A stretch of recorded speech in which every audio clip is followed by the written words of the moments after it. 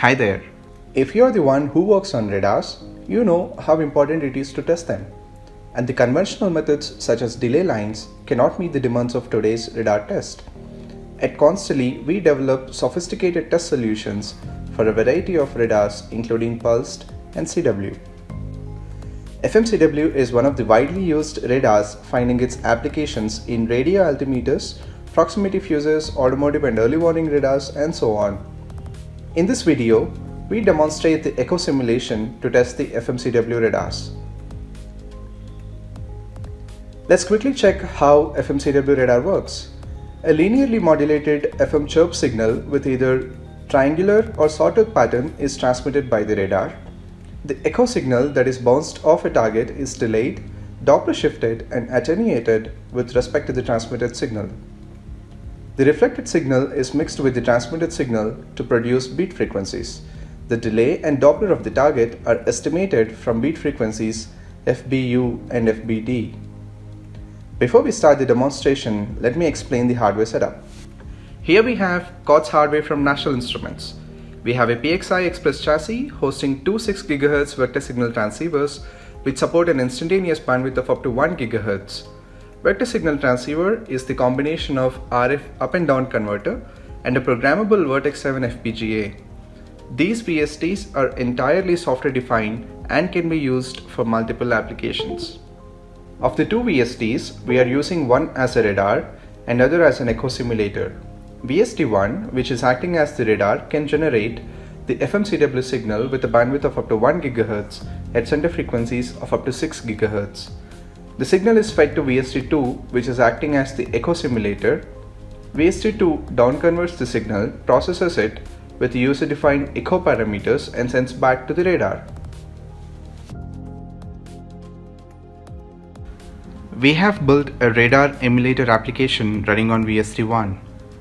The waveform parameters such as center frequency, sweep bandwidth, chirp duration can be configured on the UI. In this demo, we are configuring a chirp bandwidth of 500 MHz, sweeping in 100 microseconds with triangular pattern.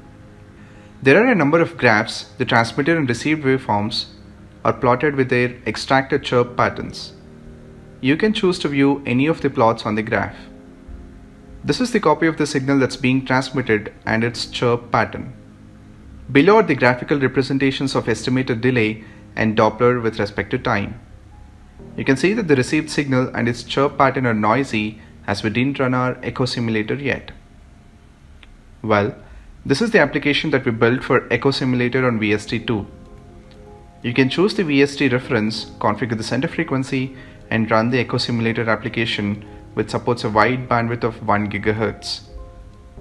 There are few options we programmed to simulate range and Doppler.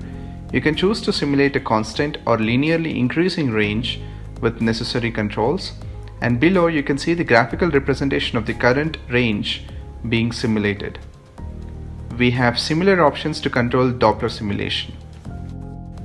Let's go ahead and run this. Now you can see the received signal and its time frequency response. You can also observe time frequency responses of TX and RX signals alone. You can see that the estimated range is matching the simulated value. Let's change the simulation pattern to linear. In the below graphs, you observe that the estimated range and Doppler patterns are very close to the simulated patterns. Now, let's change the range with 1 meter steps, and it can be observed that the same is being estimated by the radar emulator. The VST has a round-trip delay associated with the A to D and D to A conversions, digital signal conditioning and processing. The round-trip delay of VST1 is close to 1.44 microseconds and that of VST2 is 1 microseconds. And that's the reason why we cannot simulate a true minimum delay which is less than 1 microseconds. To simulate and process delays that are less than 1 microseconds, on processing side we are omitting the first chirp cycle and processing echo from second chirp cycle onwards, which means the first 100 microseconds of the TX is ignored. This 100 microseconds correspond to 15,000 meters in range, and when a range of let's say 15,100 meters is simulated, you can see that the estimated range is 100 meters. In this way, The round-trip delay of VST can be compensated and delay of as low as 0 microseconds can be simulated. We have seen the radar emulation and echo simulation applications running on VSTs, but VSTs can go only up to 6 GHz. We offer custom up and down converters to extend the frequency range to X, K and Ku bands. For this demo, we have built an X-band up-down converter which you can see in this video that has a digital control bus and RF and IF ports. This UDC accepts our outputs IF at 4 GHz and is currently tuned to an RF of 11 GHz. Let's see the up converter first. The center frequency of VST1 is changed to 4 GHz.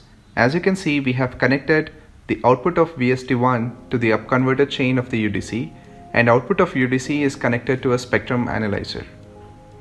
The output FMCW signal can be observed on the spectrum analyzer at 11 GHz center frequency.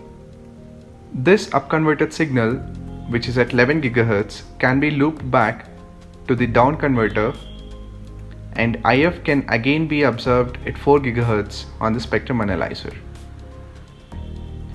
Now we have both the up and down conversion channels in the transmit chain of the radar emulator.